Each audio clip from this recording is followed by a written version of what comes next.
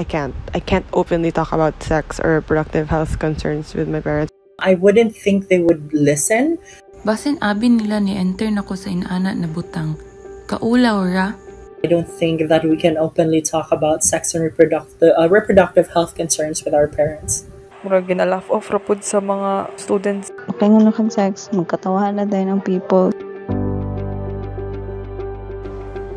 In recent years, the Philippines, a country known to be very conservative, has been slowly adopting sexual health topics, sexuality, and the promotion of sex education programs to somehow address the dilemmas the country continues to face, mainly the prevalence of teenage pregnancies and sexually transmitted diseases.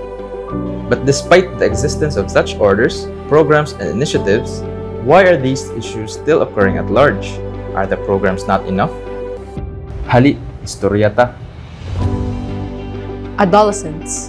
They are the age group greatly affected by the consequences of their curiosities about sex, sexuality, and reproductive health.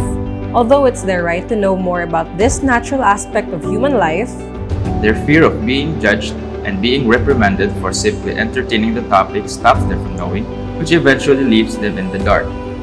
The youth rarely know how to ask these taboo questions, and their parents, or other people they look up to, or those around them, rarely know how to answer or even acknowledge their curiosities.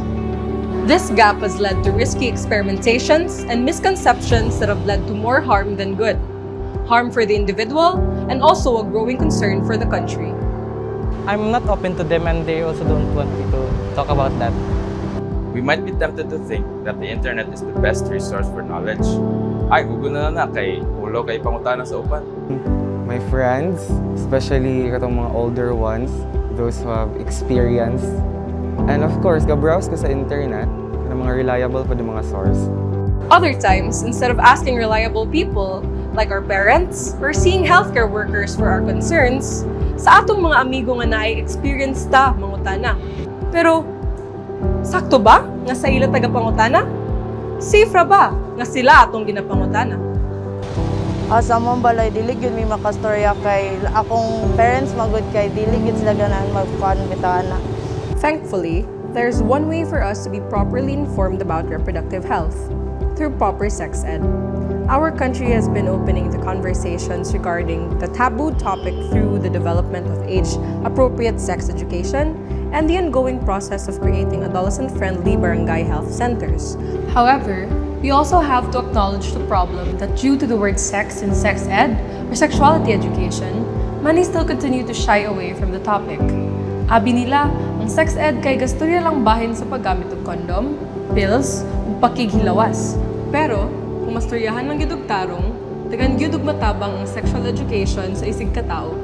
Sex education encompasses a wide range of issues relating to human sexuality, including human sexual anatomy, sexual reproduction, sexual intercourse, reproductive health, emotional relations, reproductive rights and responsibilities, abstinence, contraception, and other aspects of human sexual behavior.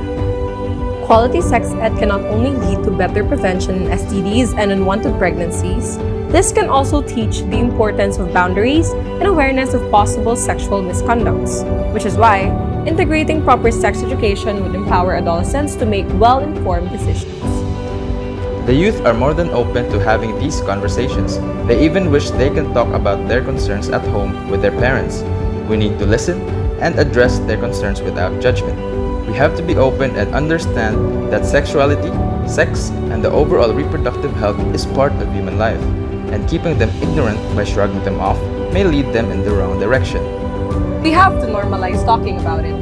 We cannot remain ignorant on things that have impacts on our overall health and well-being. Comprehensive sex education, along with people willing to listen and acknowledge it without judgment, can be a solution to the problem. Unta, dili na ni kaulaw. Unta, dili na nili sudstoryahan nga butang. Let's start talking about it while it's early. It will probably be a bit awkward, but it is necessary. Taboos and misconceptions, if left as they are, will never change. But you know what? It doesn't always have to be this way. Help us break the stigma today. Ali, istoryahan ta nga bahin. Andam na ba ka istorya sa disalain?